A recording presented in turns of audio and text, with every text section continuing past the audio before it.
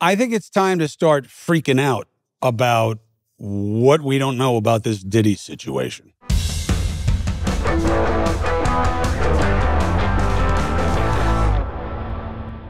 I'm Chris Cuomo. Welcome to the Chris Cuomo Project. I don't think we've ever seen anything like this. I've been trying to get my hands around it, and I've never had a situation where we've got the big name. Sean, Diddy, whatever. I know he's changed his nickname like a million times, but I kind of know why. This guy's been in the reinvention of badness business for a really long time, evidently. So if we have him, why does it seem that the story is still much bigger? Now, at first, I wrote it off as the boogeyman principle, like with Epstein. You know, you don't get the full story on Epstein. It is much more provocative to say someone killed him because of exactly what I'm talking about with Diddy, that there had to be more, right? Because remember what the commodity is. The commodity is as old as society, which is the power brokers, the establishment, the elite, whatever you want to call them. They used to be called the bourgeoisie, okay? Every society has gone through this, that there are people in power that you don't know about that have the hand of influence that makes everything happen, that fucks you over, that is this world that you don't know, but you're greatly influenced by. It's always worked. It's always worked. And it has always been true to varying degrees, but almost always with a principle of mitigation beyond what you're being sold. And we are there again. And it reminds me of Harvey Weinstein in a way, but more troubling on a level. How? Epstein, Weinstein, Diddy. What is the common thread? People with power through access, wealth, which helps connect to power, who are able to do shit that we find not only frightening and disgusting and illegal, but perverse. And the perversity matters. Weinstein is not just allegedly another rapist, but it was a culture. You know, the casting couch, you know, we've all heard of that. This is what makes that boogeyman so real. And there are two added layers. One is, and everybody knows, and there are a lot of people that you know and care about, but they've never told you, right? And then there is this, and it's always been okay until now, right? Those are the ingredients: Epstein, Weinstein, and now Diddy. And am I being unfair to Diddy? Maybe in part because we don't know yet. We don't know yet, as we did with Weinstein. And by the way, I know that there's a chapter of the Weinstein story that nobody's covering, which is that he may get out of it. Why? Because cultural conclusions are different than adjudication. What does that mean?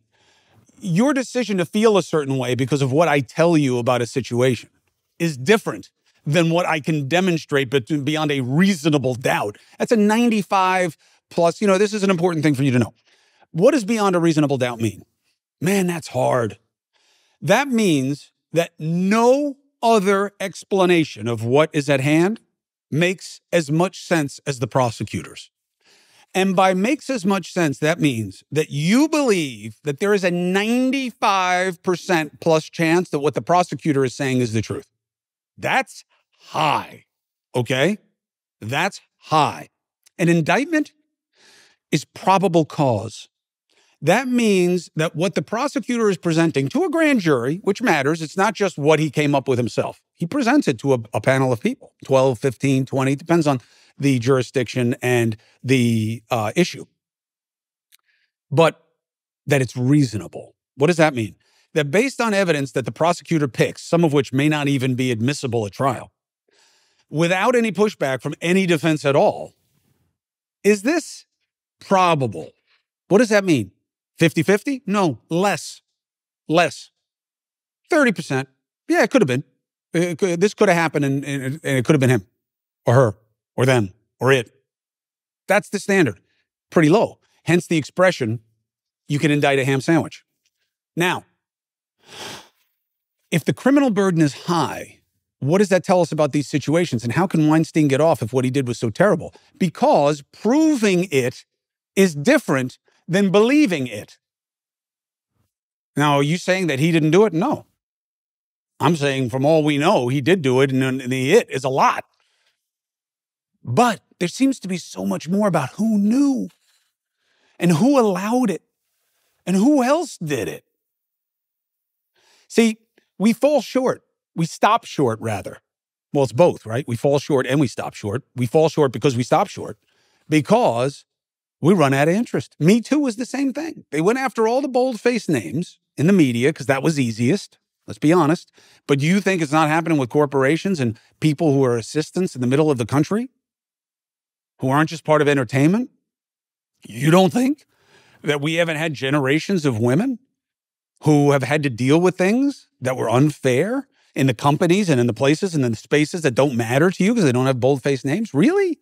You don't think the problem exists more there than in these other places, than in the media, where we have some of the most empowered female positions in industry?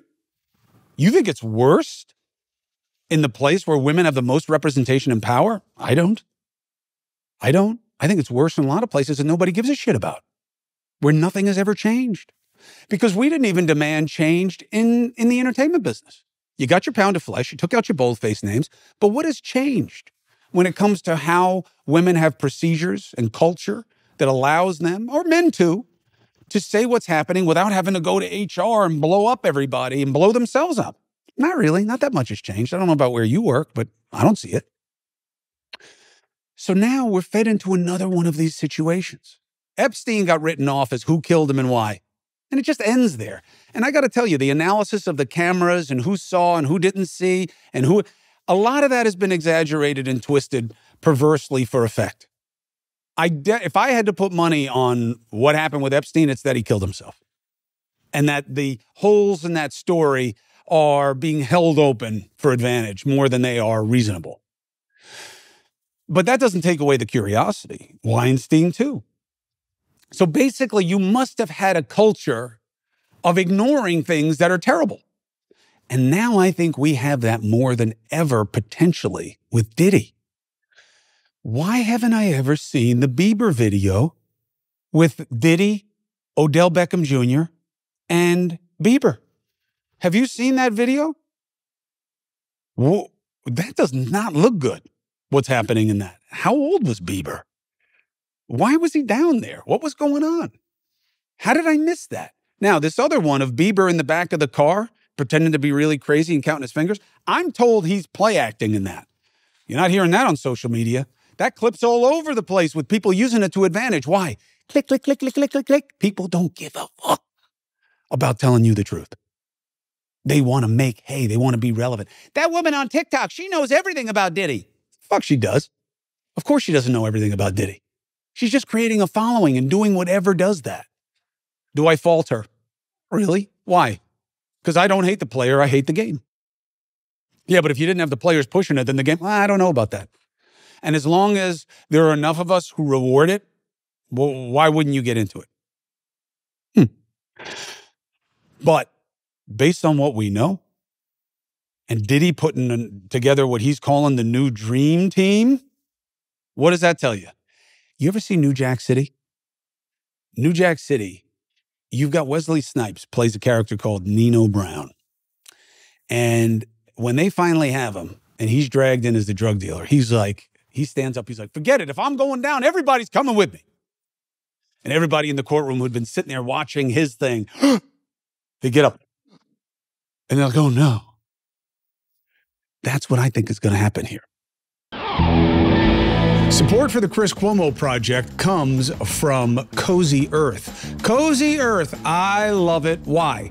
It helps make your house a home. Isn't that one of the things that we really want once we get home after all the crazy, is to get cozy?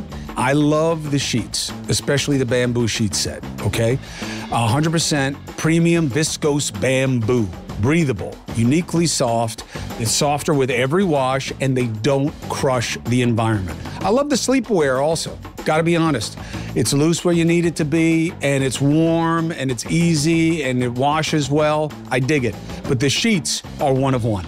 And that they're using bamboo is huge for me, because I care. I care about what my money is doing to help with the problems that face all of us. So, your peace of mind matters. Make a wise choice this election season, or at least one of them. Embrace the comfort of Cozy Earth and feel the difference. Go to cozyearth.com/Chris, use the code Chris, and you'll get an exclusive discount of up to 40% off. I mean, you can't lose. If you get a post-purchase survey, say you heard about Cozy Earth from the Chris Cuomo Project, please. Support for the Chris Cuomo Project comes from AG1. Listen, you know I take it because it works. We all need supplementation, all right? Gut health matters. Whole body health matters. How you start the day matters. AG1 checks all of those boxes. And it's not me saying it, right? It's not just a feeling. These are research-backed reckonings, okay? Multiple studies, not just the ingredients, the entire formula. You see what I'm saying? AG1, therefore, can ensure that it is packed with a variety of nutrient-dense ingredients. Complements a healthy diet. I drink it because I know it's going to work. And I know it because I've used it and I see the results. If there's one product I trust to support my whole body health, it's AG1. That's why I've partnered with them for so long. That's why I wish they'd give me more business. It's easy and satisfying to start your journey with AG1. You try it, and you're going to get a free 1-year supply of Vitamin D3K2. You try it, you're going to get 5 free AG1 Travel Packs with your first purchase at drinkag1.com/CCP. Where? drinkag1.com/CCP. Now, there's something that matters to me more than the road I'm going down right now, which is who else? Who else? Who? Because a lot of that is really feeding the wrong things, which is what? Let's see more people who's supposed to be better than me be shit. Let's see them destroyed. That's cool. Oh, I hope it's true. Yeah, I do. But, they've gotten so much anyway, right? Let's be honest. That's part of it. That's part of it. That's part of making it okay. That as long as it's a big person who gets shit on, there's something kind of satisfying in that. But that's not what it is for me. We are dealing with the worst kind of exploitation, okay? Sexual exploitation is always dangerous and damaging. I know, spare me the boy-girl dynamics and sexuality as a commodity and women have been selling this and men have been giving value for that. I know. But just as it has always bothered me that the prostitute goes to jail and the John doesn't, similarly, we have flipped that, and maybe we flipped it too much in order to get the real level of accountability we want, which is to change what's okay. All the Johns get punished and none of the prostitutes get punished. That's not the fix. The fix is to make it so that women don't need to sell themselves. And look, I'm also open, and I covered it, and I remember Diane Sawyer did some great work on this. I totally get it. If you want to sell yourself as a man or a woman, as an adult, that's your choice. I get it. Now, you could make the case that anybody who makes that choice is damaged and abused and sick. Okay. But we've been dealing with this dynamic for a long time. The part that I want to focus on is people who don't have the ability or the wherewithal to make the choice. What the Diddy story could be about is a culture that was not only ignored, not merely enabled, but celebrated by dozens and dozens of people who you put on high. That is what I am afraid the Diddy situation is becoming. And I got to tell you, Suge Knight came on my show, blew up the internet. Why? Because I let him speak. Well, why did you let him speak? Because that's what the media does. Yeah, but you didn't check any of his allegations. How would I check them? They're coming in real time from a guy in prison who happened to be living that life that is being exposed in the Diddy investigation. How can you say Suge Knight doesn't know what he's talking about? This is a demonstrably bad guy who did bad things in the exact culture that we're examining. And by the way, with words that I never thought I would say, in defense of Suge Knight. Have you heard Diddy or his representatives come out and say everything he said about him is untrue? Me neither. And we've asked for comment. Clive Davis's guys came out and said none of this ever happened. Okay. So now we got to wait for meat on the bones. The idea that Diddy was sexually abused by people and then became an abuser is really interesting to me. Why? Because that is absolutely true about abuse in general. Why is it that pedophiles are most often straight males? I know the Catholic Church wanted you to believe something else, that they wanted you to believe that there's something inherently perverse about a gay man.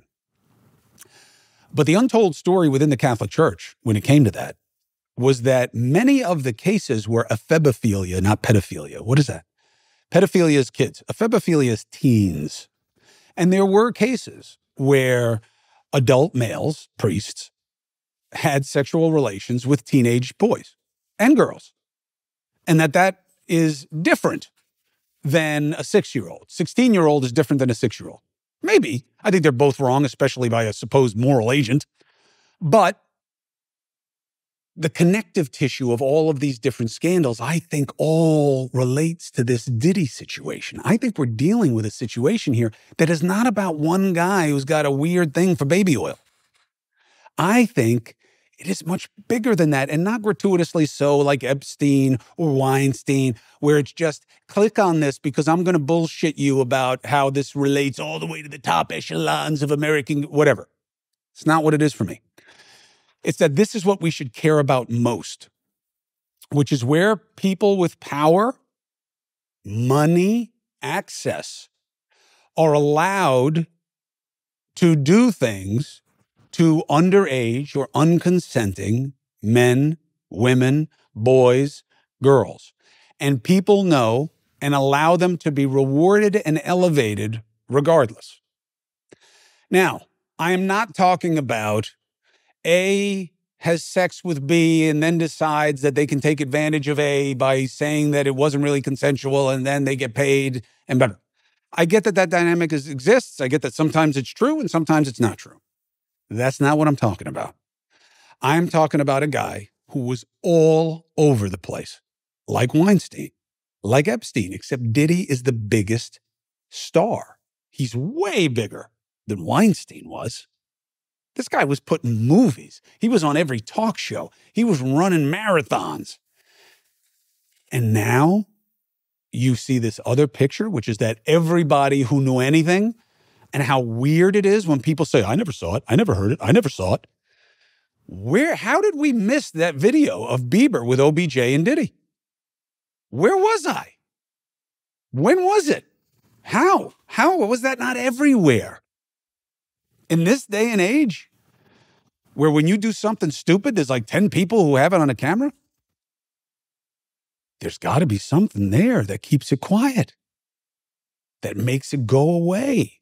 Oh, also, while I'm on the subject, as it were with Epstein and Weinstein, I don't have anything to do with this. Neither does my brother, okay? I mean, this is part of the dynamic I'm talking about. And look, I'm putting it out on recording. Connect me to Diddy. Connect me to Weinstein. Connect me to Epstein. I was never on a plane. I never met any of these guys. I don't know any of these people. I played basketball against Diddy in a league at the Reebok gym. I don't know him. I never went to any of his parties. And by the way, if I had, so what? But I haven't. And people can just lie their asses off because that's okay these days. What's not okay to me is the suggestion that this Diddy thing may go bigger and deeper than anything we've ever seen before when we're talking about corrupt culture. I was all over the FBI for doing a raid like this and not releasing the information. I am still on that. The same way I am with Adams, the same way I was during the Trump probe, the same way I was with all the bullshit about Hunter Biden. You have to give us the proof when you're going to make something criminally investigative of somebody who matters this much in our culture. Mayor Adams shouldn't be left out to dry. We need the proof.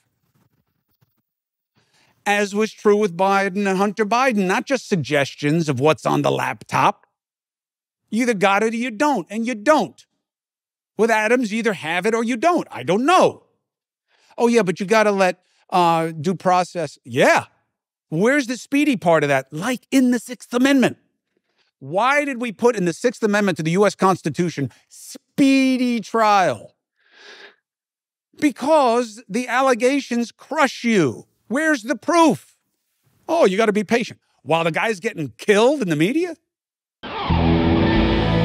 Support for the Chris Cuomo Project comes from 120 Life. I got a member of my family that's got high blood pressure. We are using 120 Life, all right? And so far, so good. Now, is it a cure-all? Of course not, but you got to do the right things if you want to get to the right place. And high blood pressure is no joke. It is the #1 risk factor for mortality, okay? 1 in 2 adults have high blood pressure. That's 50-50, okay? So if you can help yourself, why wouldn't you? 120 Life is a blend of great tasting superfruit juices, can actually help lower your blood pressure. Try it yourself risk-free, 2-week trial pack. Go to 120life.com, use the code CHRIS, and you'll save 15% and you'll get free shipping. They're so sure that 120 Life will actually lower your blood pressure in 2 weeks. They will give you your money back if you are not satisfied. You cannot lose. But those high blood pressure numbers, you can lose those. They can get lower. 120life.com. That's 120life.com. Use the code CHRIS, 15% off. Support for the Chris Cuomo Project comes from Shopify. Now, let me tell you something about what I've learned about business, okay? Very often, when it comes to success in selling, it is often not just about the business doing the work to commit to a product, market it, and get it to consumers in a way that they want it. It's who is helping them do that. The business behind the business. When you look at things that are selling through the roof, and Shopify, who I'm talking about, works with Alo, Allbirds, Skims. Of course, all those names, you think brand, you think product, very cool, very cool. But what about how they maximized their ability to get their product to you and me? For millions of businesses, the answer is Shopify. Upgrade your business. Get the same checkout that Untuck It uses. Sign up for your $1 per month trial period at shopify.com/ChrisC, all lowercase, and upgrade your selling today. Shopify.com/ChrisC. Who knew about Diddy? Who knew that it wasn't just white parties? Who knew that there were women and men, boys and girls, allegedly being fed tons of drugs where they couldn't consent? How many stories are there out there? How many people did deals with this guy, even though? Is that why his liquor deal went sideways? Ciroc, or however you say it? His tequila? Did they know and back away? And did he decide to push up on them because he had the cultural cachet and they don't? I don't know. But this is a big deal. And that's why it's RICO. It's RICO because they are trying to do what they do with the mob, which is say, look, we can't catch you in everything because you got too many people who are willing to take it to their grave, but we're going to catch you doing a criminal thing that masked what an enterprise was supposed to be about. That's RICO. That's RICO. It comes from racketeering. What was a racketeer? A racketeer was someone who made a racket. What is a racket? A racket is a lot of noise. It was a party during Prohibition in a speakeasy, which means keep your voice down about what we're doing here. That got too loud so people knew you were making a racket. You were making noise at a party with booze, and now we're going to come after you. And it's supposed to be a legitimate business, but this is what you're really doing. And that is where RICO comes from. And here's where we are with Diddy. We don't know shit about how deep and how big this goes. And I want an explanation from Bieber and his people about that video. If it's just that he was fucked up at a party and he was crouching down and he got up, but if it is suggestive of a dynamic that he was put in at an age and a stage where he couldn't consent and exposed to behavior and to practices and habits that he couldn't handle or control, we need to know. Why? Because that's about who we are. If it's just crazy parties and a lot of baby oil and dildos, all right. Non de gustibus disputandus est. What is that? A stroke? No, it's Latin. There's no disputing taste, man. What people like, what they're into, knock yourself out as long as it doesn't hurt anybody else. But what if it does? And what if people know and they allow it to go on and they aggrandize the person who doesn't? And they make believe that because they can get paid off it, that this person is worth you buying. And all along, there was this ever-growing web of people who were victimized and maybe paid off. Why did he think that Cassie wouldn't go public? Who told him that? What did they believe was true that was so untrue? Did he really think that that videotape of that hotel lobby, hotel vestibule, wasn't going to get out? What else does he think isn't going to get out? This Diddy thing is the most troubling investigation that is getting the least public resonance of anything I've covered in the modern era. Think about it. It doesn't rate that well. It's not all over the media. Part of that is because of what we're talking. I think there are two reasons. One, we don't like sex crimes. It's kind of icky. Don't want to hear about it. Very rarely do you see stuff about pedophiles on TV. Think about it. Second, maybe it's because he's black. Maybe because he's black. Epstein, white, all white friends, white power people. Weinstein, white, a lot of white power people around him. Is this written off as a black thing? Shouldn't be. Unfair to black culture. Unfair to black people. Unfair to us. Because Diddy is about as big as you get in American culture. Okay? Not just by money, but by cachet. Who doesn't know? Is it one of the one-name people in our society, even though he keeps changing his name? Still one of the one-name people. And I think there's way more than we don't know than that we do. And I think that the answers matter. That's why I'm staying on it. Not because it's clickbait, because to be honest, it ain't clicking that well. But it matters. Because I think it's about what we are about as people and what we think is okay. I don't give a shit how much drugs you do. I really don't. I don't give a shit about what kind of sex life you have. We are a faux puritanical nation. What does that mean? Don't show a boob on TV because we are a Christian nation. And then we expose more porn, more divorce, more deviance per capita than anyone on the face of the planet. Faux Puritanism. That ain't me. I am live and let live. For real. I am non-judgmental. For real. Why? Who am I to judge? I'm a flawed, failed, right? Feckless, constantly and desperately trying to get to a better place, and it ain't easy. So why would I judge you? Have sex the way you want to have sex, as long as it's legal, as long as you're not hurting anybody. And if you were doing those kinds of things, or you knew somebody else who were, would you just be quiet about it because you were getting paid? Because you wanted to go to their parties? That's what I think we're dealing with here. Who goes to a party if they even have an inkling that this guy later on is going to drug people and do crazy shit? And by the way, I don't buy the videos that I've seen out there of him allegedly having sex with blah, blah, blah. I think they would have come out long before. Some of them more subtly suggestive, like the Bieber OBJ Diddy thing, do demand explanation. Why aren't people chasing down OBJ? What was going on in the video? Don't say it's my private business. You were in public. So have him answer. No comment. Fuck that. Chase him. Don't give him opportunities until he answers it. Why? It matters. It matters. And not because it was consensual. If it was consensual, say it.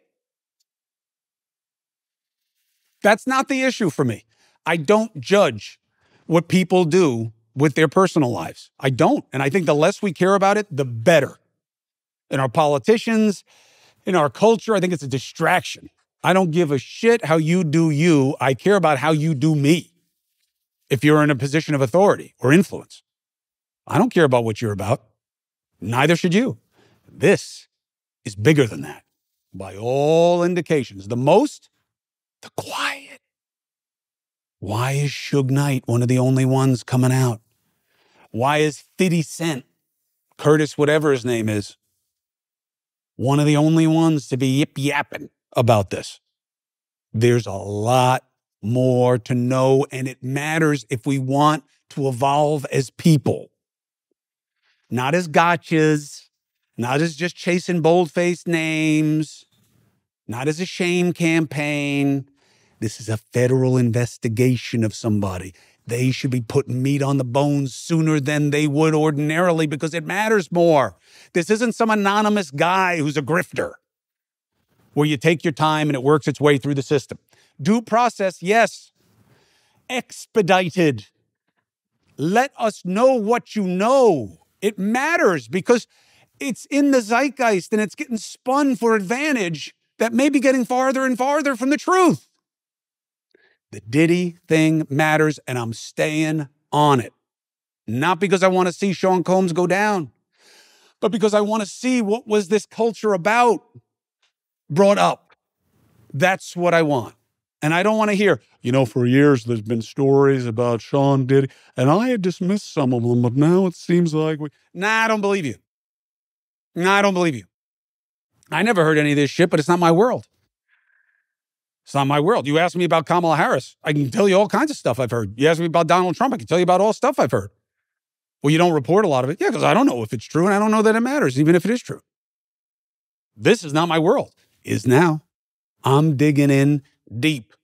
Suge Knight, Ray J, every funky name person that I can find who knows something about this, that seems credible, that nobody knocks down afterwards. And if they do get knocked down afterwards, I will say that too. It matters. It may matter more than any of the ones we've ever heard about before. And that should matter to you.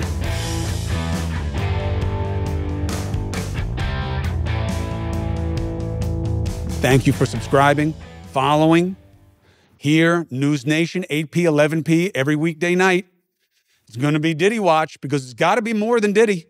Because there are too many people that Diddy knew that seem to now want to pretend they didn't know about what was so obvious. So let's get after it.